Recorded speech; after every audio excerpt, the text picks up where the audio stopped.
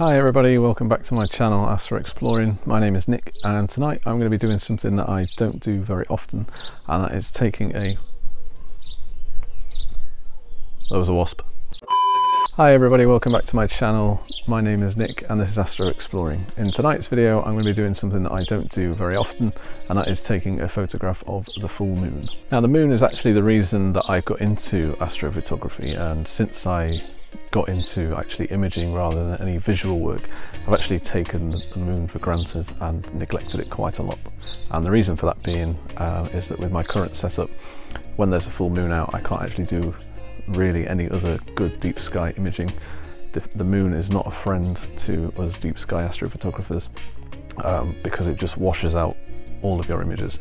You can get away with it by photographing something on the opposite side of the sky to the moon, but even then it's still not as good. Now the way that astrophotographers get around the moonlight in the sky is by using a filter.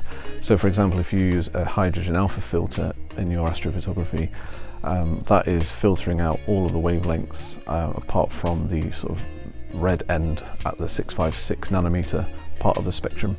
And that is a great way of being able to still utilize a clear night when there's a full moon out. What you can then do is you can take that hydrogen alpha image, you can stack it in deep sky stacker like you would any normal color image, but you can actually then add that as a layer to your previous images, and it will bring out a lot more detail than you would have had in your color image as well. Now the moon was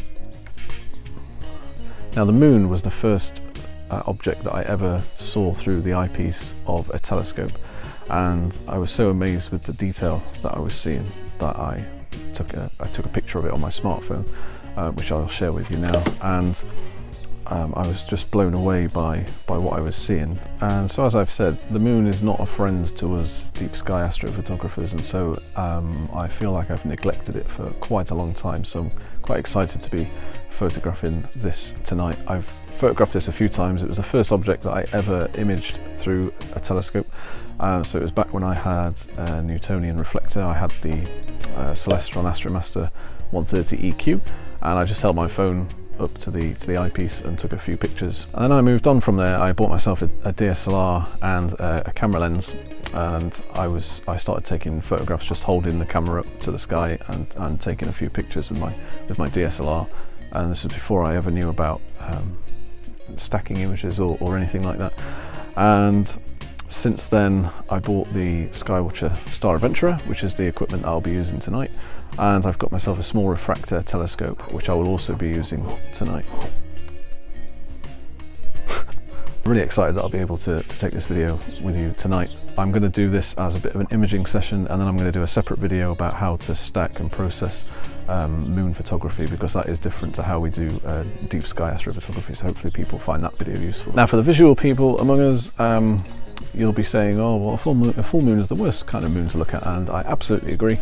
Anybody doing visual astronomy, don't bother looking at a full moon. It is much better to look at a crescent moon, because with the rest of the moon shaded out, you can really get a lot of the detail into the eyepiece of the moon that is illuminated, as opposed to a full moon where the object is so bright that you can't actually look at it through an eyepiece without a moon filter, otherwise you'll damage your eyes, so please don't do that. But for imaging, I really wanted it to be a full moon, and there's a wasp that keeps coming around me, so if I keep doing that, that's why. And the equipment that I'm using tonight needs no introduction if you are familiar with this channel, but I'll be using the Sky-Watcher Star Adventurer. I'll be using that on the lunar tracking mode, along with my Sky-Watcher Evostar 72 ED DS Pro, which is just a small wide field refractor telescope, and I really recommend it for people who are beginning astrophotography because it's absolutely fantastic bit of kit. I've got a 0.85 times reducer flattener attached to that, and then I've got my DSLR, and I'm going to be using my modified DSLR tonight. It doesn't really make any difference, the fact that it's modified, but it's the one that I use for astrophotography. Okay, so a question that I get all the time is, when is it best to polar align, or how do I know that I'm pointing towards the correct star Polaris? And the answer to that is to polar align when it is like this outside, i.e. when it's not completely pitch black. If you've got your mount set to roughly the correct latitude, I'm 51 degrees north here, and it's pointing north, I just use the compass app that comes on my iPhone to make sure that I'm pointing north. then the only star that you'll see within the field of view of the polar scope is Polaris. So that is the ideal time to polar align, because it's the only star that you'll be able to see, so you know that you're definitely on the correct one.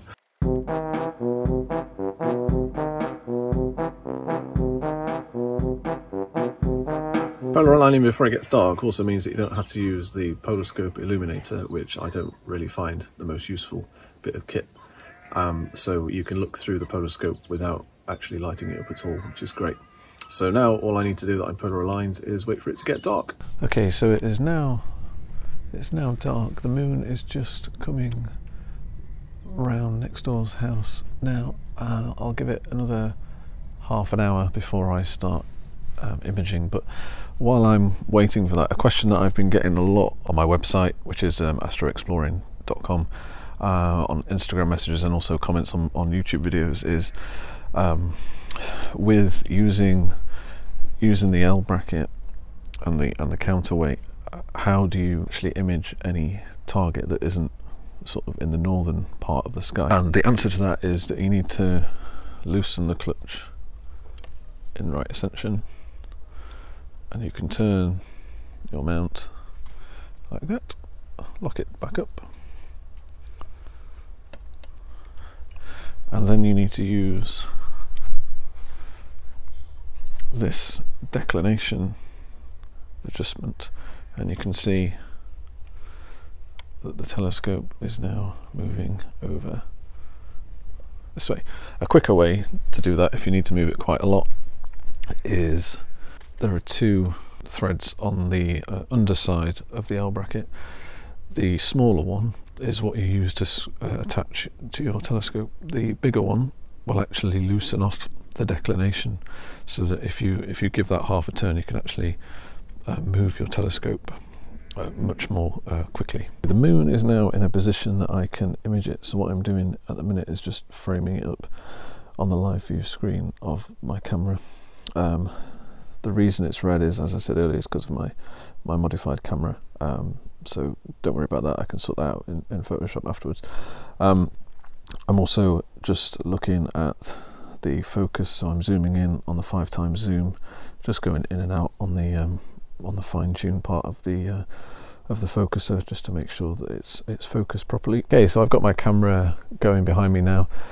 So I'm shooting at ISO 100 at 1/320th of a second. I'm going to take probably a couple of hundreds images over the next sort of hour. So I really hope that you found this video useful. I do have more videos on the Sky-Watcher Star Adventure, and I'll put a link to those videos in the description down below. And I will share with you the image that I've taken from tonight at the end of this video. And if you found this video useful, be sure to give it a thumbs up. Remember to subscribe to my channel, and also check out my website. That's AstroExploring.com, and you can find me on Facebook and Instagram and Twitter, all using AstroExploring. And be sure to keep a lookout for my next video, where I will use my images from tonight to go through how I stack and process my moon photography. So until next time, thanks for watching.